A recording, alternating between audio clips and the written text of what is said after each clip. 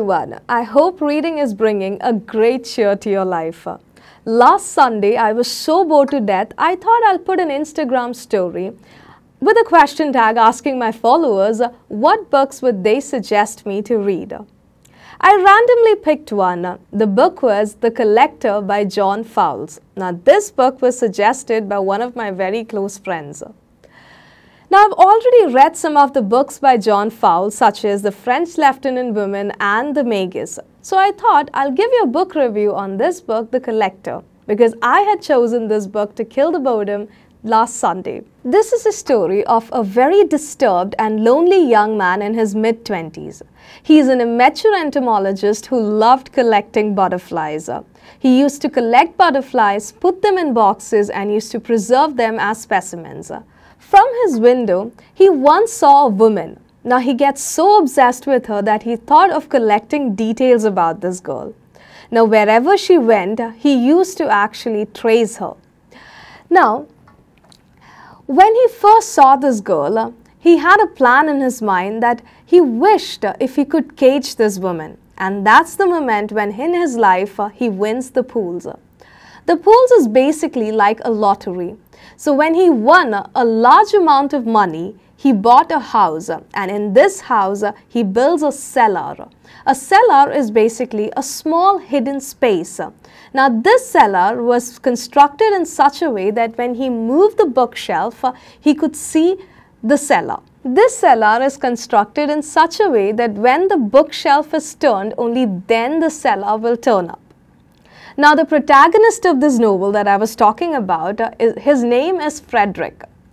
Now, Frederick gets so obsessed with this woman that he takes his obsession to a whole new level.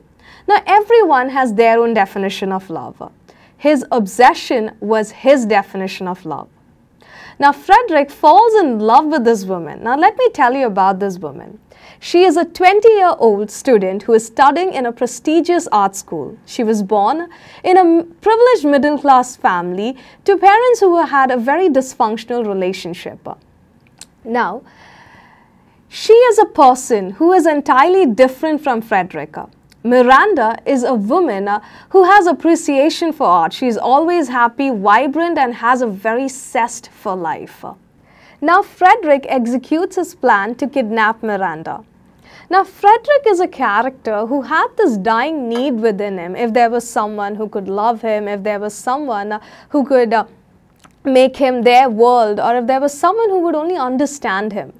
So, he plans to kidnap Miranda in the middle of a night. He tricks Miranda by telling her that his van had hit a dog. Miranda is so compassionate and so helpful that she enters into the van to check the condition of the dead dog.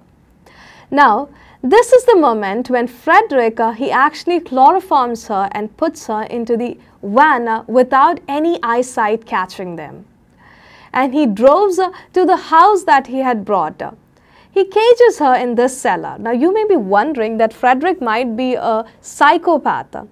But I felt that Frederick is basically a sociopath, because a sociopath is a person who has a very mere conscience of what is wrong and what is right. They have a very less regard for others as well as for themselves. You know, they don't regard others' safety, or they don't even care about their safety. They are basically sort of a little dangerous beings. Now, I let the psyche of a sociopath to enter into my psyche, and that's how I was reading this novel.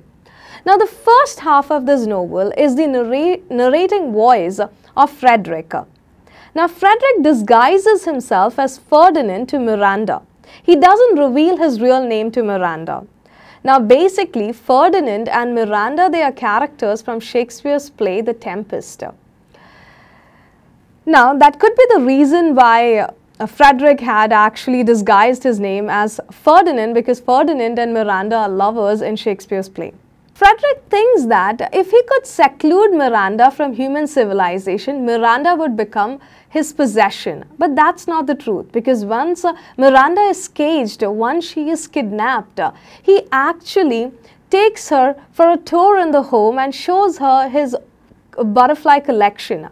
But once when she sees this butterfly collection, she has a very different attitude towards it. She is a person with a humane nature. She feels sorry for those butterflies. She says that these are such beautiful and delicate creatures. How could you actually trap them in these boxes? You have trapped the very soul of these butterflies in these boxes. So she only can see these butterflies just like how she would see a dead corpse. So that was the attitude that she had towards those dead butterflies. But for Frederick, he has a very different attitude towards it. So basically, he is a sociopath. That's what I have felt. Now, when you read this novel, if you have a different take on this, do comment it down below. Miranda is not a woman who could be bought with material possession. She had human cravings. She had emotions to be understood, and she also needed human connection. Now, Frederick was entirely a different person. He didn't want any human connection. The only human connection he wanted was that of Miranda. Now, while I was reading this novel, the first half of the novel is the voice of Frederick. Now, Frederick, as I told you, I felt that he is a sociopath, and there was a fast-paced turning of the pages. Now, slowly there is a brilliant switch of narrating voice to that of Miranda. Up till now, while you'll be reading the novel, you will feel that Miranda is a very calm and quiet woman. The half of the novel, that is, the latter half of the novel, is basically the voice of Miranda, where she is journaling herself, where she is writing a diary of all the incidents that are happening to her in that cellar with Frederick.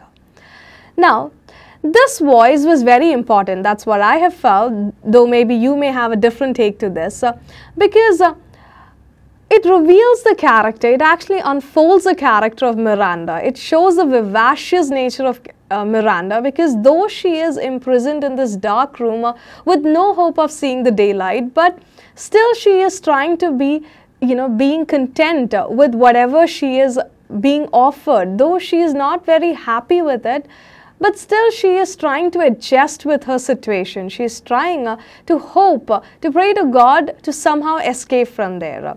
She is trying to understand Frederick, but she will never be able to fall in love with Frederick. Do you think that she would fall in love with a person who appears like a beast, who kidnaps her and creates such a horrible situation for her?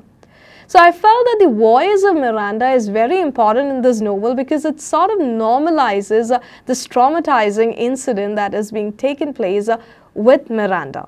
This novel sort of upsets us when we think about Miranda's suffering, because towards the end of the novel, Miranda falls sick, and Frederick never consults a doctor.